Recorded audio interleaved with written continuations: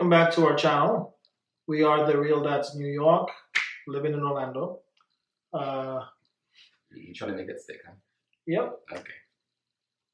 So I saw his video, and you saw my reaction Yes. to his video, part one of the age difference, the 15 years. The age 15-year age gap. Yep. We got a lot of interesting responses. Thank you all who liked it, shared it. We appreciate it. And a lot of you were eagerly anticipating part two. So before we do that, though, what should they do? Like, Comment, subscribe if you haven't. share, and click the bell down below to be notified of our content and our everything. All right, cool. So we should just jump right into it. I don't have any wine this time. I'm going to do this sober. We'll see how this works. It's not bad. Okay, well, that's subjective. Here we go. Hi. Welcome back to the Real Dads in New York. So let me give you the tea. The tea. Dating someone younger than you, or younger than you are, can come with its ups and downs. So let me just...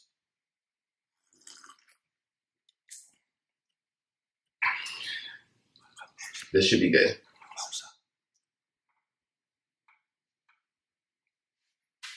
So, this wonderful man that I'm married to wasn't always this wonderful. There was some shit he put me through. Here we go. And through it all, I had to learn to pray. Pray and ask God for guidance before I get into self and get ugly. So, when we started out, technically when we met, he was 16 turning 17. We didn't start dating until he was 21, or 20 turning 21. But I knew that he was attracted to me. Hey, I thought he was a cute little kid at the time. Told him, boy, please. Pause that. Pause that. I see you watching me, sir. Wait a minute. He was attracted to me. I thought he was cute at the time. What? As a kid, yeah, you were 16, 17. I was like, Keep playing with it. Just walk in the runway and model the clothes. So that's how we met. He modeled for me. I'm a designer, still design, but that's not what we're here for. So dating him, once we broke up from whoever we were dating and we come together to see if it would work, we started out by me going to his mom, asking his mom permission and all that good stuff. His mom told me she didn't mind the age difference as long as he is happy. Now, she didn't warn me that there's a whole lot of shit I got to put him through and I had to go through in order for him to be happy. Because whoever he dated before me kind of put him through some shit, mentally, spiritually, and otherwise. For me... So here's the thing. The way that you're setting this up, right? It's almost like she didn't warn you. No, she didn't tell me she had a brat for a son. Oh, so you just jump right into that, huh? I'm a brat? You're a spoiled brat. Or what else didn't she tell you? Nobody told me. I had to find out that shit on my own. Okay, and I'll put all the things I have to find out. What did you have to find out? I guess there'll be a part 3 now, wasn't there? Play the video. I think whether age is the same or not, I think people have experiences that kind of mold them or shape them in who they are present day. I didn't know that at the time, so therefore I was just going with, he's cute, I'm attracted to him, you know, everything is wonderful, let's see where this goes. In the process, we started to get involved seriously and we, fell in love. He more so quicker than I was, because I always walked with caution because, again, if shit jump off, I'm gone. I'm done with the bullshit. So as we started to get to know each other, there were some things started to come up, things from the past relationship.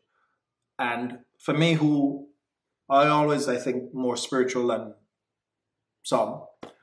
I'm always looking for signs and looking for what is it that is the root cause of this problem. So as we got to know each other, I realized, yes, he was mature in a lot of ways, yes, but there was other areas in his life where he wasn't fully matured or he didn't have that experience as yet. And even though I try to warn him about a lot of the shit that he could have avoided if he had listened, he chose to went and have that experience on his own, which almost have both of us losing a good thing. Can you pause that for a second? Because okay, so what that video said to me was, should I get Baptist Church for a second? What the video just said to me was that he was, or you were not fully in necessarily. You were in, but like I was the one that kind of fell in love faster. You did. And well, I'm not denying that. No one said that wasn't true.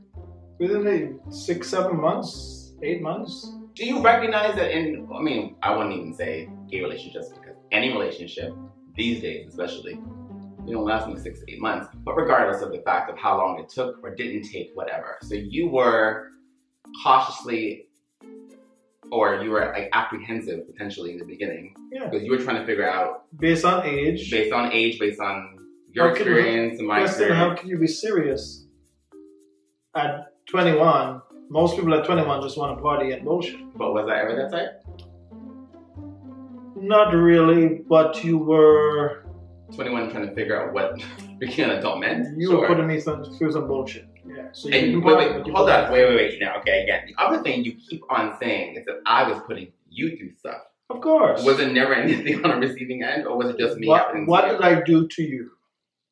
Y'all watched the last video, right? You watched our story. You want to go back, 5, 6, 7, 8, 9, however long, many videos that was. So you're basically setting this picture up to say, Carlos was perfect in the beginning, or period, and I came along, and you had to put up with some of the things. Have I put you through emotional issues? Other than demanding the things that I desired to be happy? Demanding the things that you desire to be happy. Damn right. Demand, ask and you shall receive. God never tell you go walking in the fucking wilderness blindly. Okay, but ask and you shall receive. But once again, think about the first, 2 years, I want to say, 2 years, and the arguments you would have, the advice you would get from your friends, even... Carlos, he's young. Or Carlos, you were wrong, you shouldn't be doing that? Because I was very demanding, yes. Okay, so again, the whole point of my statement was, the way you're presenting it was such that you were it, and then I was the one that came along, and you needed to put up with me to figure out. I was it. Hello. Play the video. Wasn't I the one? Play the damn video, please. Wasn't I the gift that you actually almost fucked up? Play the video. Okay. Mm-hmm. We separated. I had to, kind of humble myself and prayed about it and not get angry. Oh, humble yourself. I was. That's interesting. My good friend Gary, what's up, Gary? Gary said to me, listen, the age might be the factor of it. He's younger, so therefore he's not thinking with his head straight. He's thinking with other things. And other things doesn't mean ass or dick, just meaning other feelings and emotions. And until he has a clear picture of what he wants, you just have to let him go. So for me, learning that, that I have to let go, which was difficult at the time, I started to kind of cleanse myself.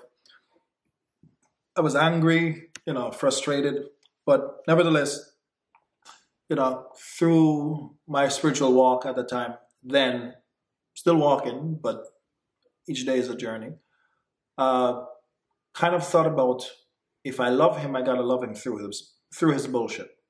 So yes, he's not equally mature as I am, but where he is and some of his experience can also help me. And if he's willing to hear my experiences. Wasn't fun. I'm not sure if this is like a devious laugh or this is a what the fuck laugh or a laugh. But what I will say is that you are conveniently forgetting the parts of either Gary's advice, if you recall your cousin Nadine's and her husband, his advice, particularly around the part where you can't always and are not always right. You can't be an island to yourself. Remember that conversation you had with them? Yeah. And what was the end result of that night? What was your response that night? I don't give a fuck. Okay then. So you can't sit there and say to anybody. No. There's a difference between you trying to persuade someone to come your direction based on your selfish desires. Meaning you want to manipulate the situation. I wasn't being fucking selfish. I was simply saying, listen, don't fuck around with my heart and emotions. This is where I want to be by a certain time. This was specifically, I think maybe like year 3 of our relationship. This wasn't even halfway yet. Yeah. I'm talking about the times when like you would do things that I wouldn't agree, I would do things you wouldn't agree, and the people who you went to for advice would say, but Carlos, you also can't be that way if you want to be in a relationship. And your response, time and time, was, don't give a fuck. You don't give a fuck. Or this is the way I am, take it or leave it. But that's been from day one, and I'm still that way now. You had to grow. So you stopped growing at some point? No, I'm still growing. I kind of slow my shit down for you to catch up. Did you catch up yet? Okay. Play the video. Y'all, I'm going to need some wine after this. That was a part of what the age difference comes with, and the challenge, whether or not, I guess in himself, he's whether thinking whether or not, am I going to really be with this person for the rest of my life? Or can I break up and make up like other folks do? We did break up and we did make up, yes, but if we were walking in ego instead of humbling ourselves, we could have missed the blessing that we both bring in each other's life. So, and also the biggest blessing, we would have missed being dads for Timothy. Your Honor, I object. Object all you want. Okay, that wasn't so bad. I didn't have as many reactions as I thought I was going to have. Largely due because I know you, and I anticipated a lot of things you were going to say. Some of the things, I think we will have to agree to disagree on them, which is... Your ego? No. And that bullshit. That's not about the ego part. The part that I think we all have our quote-unquote triggers. Some of us use that word more than others. One of my pet peeves, I would say less than trigger, is the fact that, to me, it's 2 people in a relationship, not 1. You mentioned about we have to agree to disagree. Yeah. But there's a difference between you really knowing within yourself that you're not trying to get over and have your way, and the difference between that and saying, I don't know everything, but that which I know I bring to the table. Listen, you have to, we each, everybody, me, you out there, you have to be confident in knowing what you bring to the table. You have to know what your strengths are, you have to know what makes you uniquely you, and what you have that no one else out there has. Nobody has what you have. But I think what this shows everybody, I hope, is that no matter how long you work together, whether you've been together for 5 months, 5 years, 50 years, etc., there are always going to be things that you don't agree with. And my version of reality and my experience with you and your experience with me, even though we're in the same experience, our takeaways are going to be different. Like, I'm not going to take away the same lesson from a situation that you will, even though we're both in a situation, right? Sometimes we're going to validate what we've already felt to be true, and even though we got another perspective, we can still disagree. Sometimes we're going to realize exactly what the person is saying and why they're saying it and how they're saying it, and take that lesson for exactly what it is and what they've been saying. And sometimes we're going to add to the lesson or add your own layer of advice or your own thoughts to enhance what the lesson should be for the 2 of us, right? That's just what relationships do. No relationship is perfect. Anybody who makes you think, anybody who presents like there is a perfect relationship is full of in my perspective, there are people who work better together. I agree with that. But not every relationship is squeaky clean, and no one has, there's no fairy tale in my mind. I think that's one thing we've always said. There's no fairy tale. And not that people can't believe in that, but the more you try to get a fairy tale, the more you I didn't tell you about fairy tale. I tell you, I'm not saying that.